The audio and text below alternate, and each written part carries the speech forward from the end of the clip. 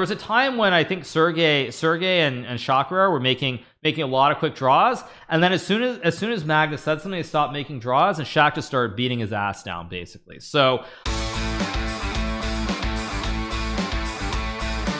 all right, Carlsen on Karjakin. These type of attitudes can't be accepted. Magnus Carlsen has broken his silence and weighed in on FIDE's ban of Sergey Karjakin for the first time. The world champion thinks the controversial Russian wants to become a martyr, says he strongly disagrees with his Russian rival, but is unsure whether it was correct to ban him from chess competitions and strip him of his spot in the candidates. Okay, let's keep going. What do we have here? Former world championship challenger Sergey Karjakin was banned from chess for 6 months by FIDE on March 21st after a series of statements strongly supporting Vladimir Putin and the Russian invasion in Ukraine. The support has led to condemnation from enraged chess fans all over the world. Several leading tournament organizers also said that the current world number 17 is no longer welcome in their tournaments. The ban means the Russian is stripped of his spot in the prestigious candidates tournament set to take place in Madrid from June 16th to July 7th, where the winner qualifies for a world championship match in 2023. In a new interview with Norwegian newspaper VG, reigning world champion Magnus Carlsen has weighed in on the ban for the first time. A lot of Russians who previously supported Putin openly or did not say anything about it chose to turn around and are now saying that Putin went too far. Karjakin has chosen the other way. He has increased his support for Putin. This type of attitude cannot be accepted. All right, so let's keep going. Okay. Despite strongly criticizing Karjakin's statements, the world champion is not sure whether banning him is the way to go.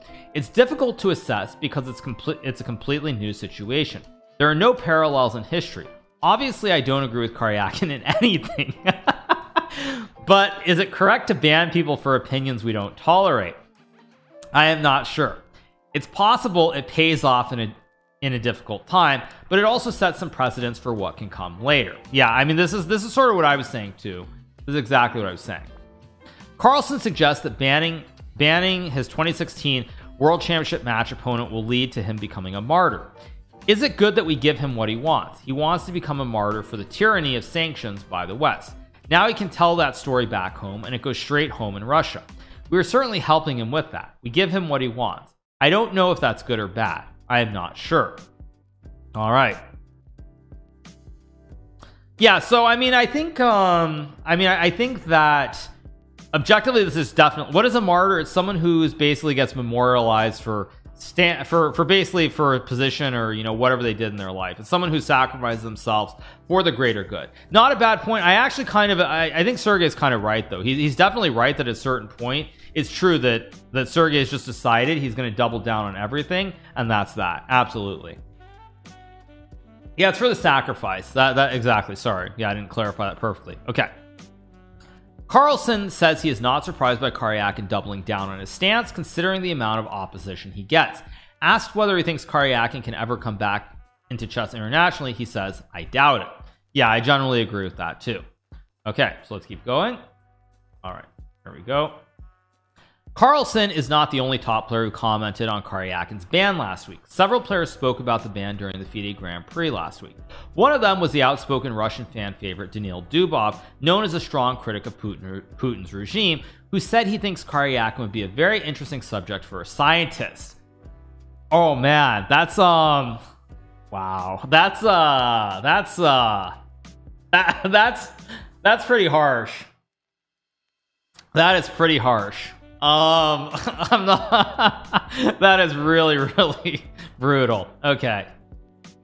Carlsen's world championship helper gave his thoughts to German magazine Der Spiegel, where he also spoke about how sanctions affect Russia and whether Russian players should be banned from sports.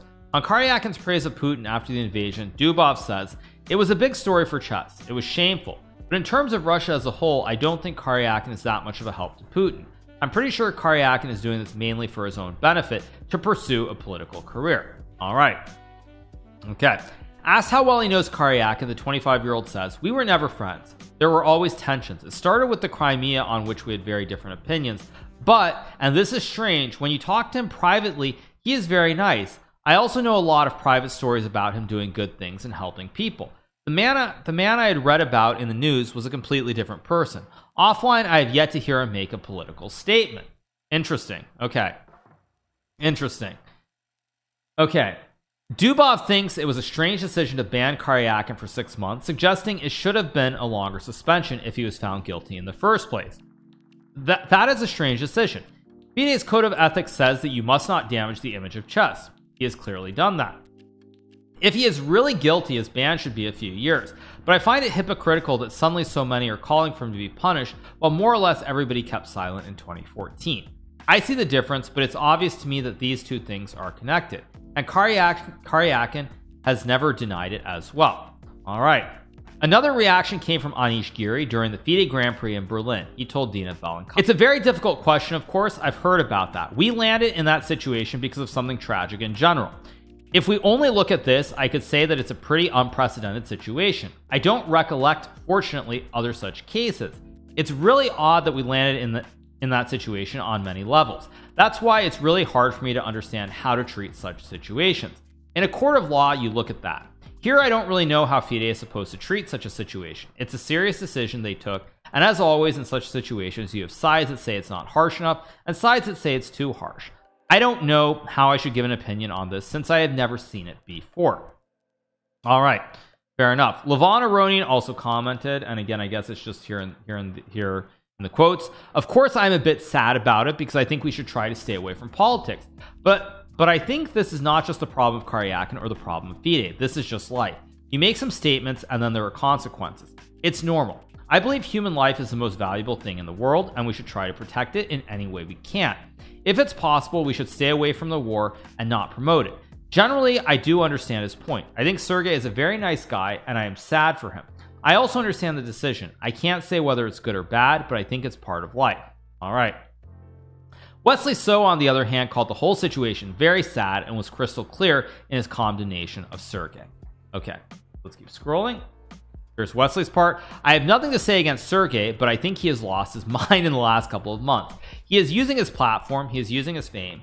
This is not just about political opinions, but about the killing of innocent civilians and innocent Ukrainians. It's not just about politics. This is about war." Now, one funny thing is actually in this article, it's funny that they show 3 players and what they said, and they don't actually show what I said. So I find that actually kind of funny because I also gave a pretty general comment as well about what I think about the whole situation. So I'm a little bit surprised that Chess24 chose to intentionally not put mine in here, but not a big deal at any rate. All right, so Karjakin meanwhile is expected to appeal the ban with the support of the Russian Chess Federation and its president Andrei Filatov. It is also likely that the case will be tried by CAS Court of Arbitration for Sports in Lausanne, but it remains unclear whether a decision will come in time before the candidates tournament starts. So yeah, I think what I would say about in general is that I don't really know if Sergey is like being pushed this way or not being pushed in this way. I mean, who knows? Because I know Levon, for example, has hinted at that. But in general, I think as I read through this, I agree with what Magnus says. I mean, there's this comment that he makes right here about he wants to become a martyr for the tyranny of sanctions. I think Magnus is probably at this point 100% correct. I suspect early on when Sergey tweeted, my guess is that at the start he was just showing his support, and then as people start like getting more and more like more and more sort of upset, and obviously as they should be by his tweets, I think that as that happened more and more, he's like, okay, he decided he had the equation. Either he's going to like dial it back and try to kind of quote unquote get in the good graces of everyone, or he's going to be like, okay, I'm going to go the exact opposite way because I'm going to be in Russia, and with the support of Russians, it'll be fine. So that's my general read of it. I think Magnus is right that at some point he made that decision after the first set of tweets that he made that decision to double down. That's what I think it is, and so Magnus is right. We give him what he wants. I don't know if that's good or not. I'm not sure. I mean, who knows? I think time will tell. Putin will reward Karjakin big time. Sergey's a chess player. Let's be serious. Sergey is a chess player. Let's be truly honest. He's a chess player. He's not anyone super famous or important. I'm just gonna say that right now. So he might think he is, but I don't buy that. So all right, that's the article I want to cover. But speaking of Sergey, I did see there was also one other thing. There was apparently a tweet that I saw this morning. Where's the tweet? Yeah, I saw this tweet. So let me pull this up as well. This was a tweet. Okay, so here, let me change the scene. Give me 1 second. Adjust it just a little bit. Like this. It's a little bit smaller. Pull this up. There we go. Okay. So we have this tweet as well, which this apparently is some tweet from this morning. I don't know the exact context of it, but I will show it anyway. So we have this tweet which says, this is from Emil Chess, of course, which says, banned at Sergey Karjakin hits new lows, arranging a deepfake prank call to me on behalf of Ukrainian Minister of Sports V. Gutzai. I'm not ashamed of what I said there, but the very fact that Karjakin masterminds it, quoting me in Russian media after a call, says it all. So I thought I would mention this as well. Suggested to follow. Yeah, exactly. But anyway, pretty terrible. What can I say? Pretty terrible. At any rate, I guess, I mean, I think Sergey at this point, he's just like, yeah, he's completely lost it, and that's life. So what to do basically. Remember when Emil used to be a bad guy? Oh, I mean, there are many things I'm not thrilled by with Emil, but definitely in regards to this, it's just like, yeah, it's insane. I think Emil added something else. Yeah, I think Emil said something more. He said something about that basically as soon as this happened, Sergey then went in Russian media and said something. So he needs help. I mean, I guess who knows, but yeah, it's all really bad. I said it right before, time to ignore Sergey. Yeah, I generally agree, and that's just life. That's how it goes. So all right, that's all that I want to cover on this, you guys. I don't think we have anything more to cover.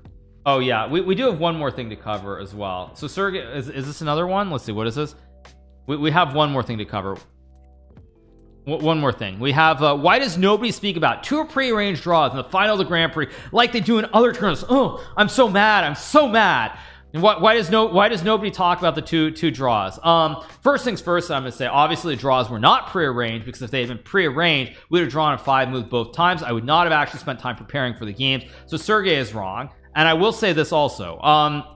Sergey, for the matter, has just flat out prearranged draws. So when you talk about prearranged draws, what that means is there's an agreement before you play that you're going to make the draws. So for example, it's like, you know, let's just say Wesley and I, if we wanted prearranged draws, what would have happened is I would have probably sent Wesley a message on, I don't know, like, well, I guess he's not on social media, so I couldn't do that. But it's like I would probably go to the lobby at the Westin Grand. I would go to the reception. I'd be like, can you please call Wesley Soto's room? And I'd be like, yo, Wesley, we gonna play, or are we just gonna chill, and then we're gonna play like a tiebreaker.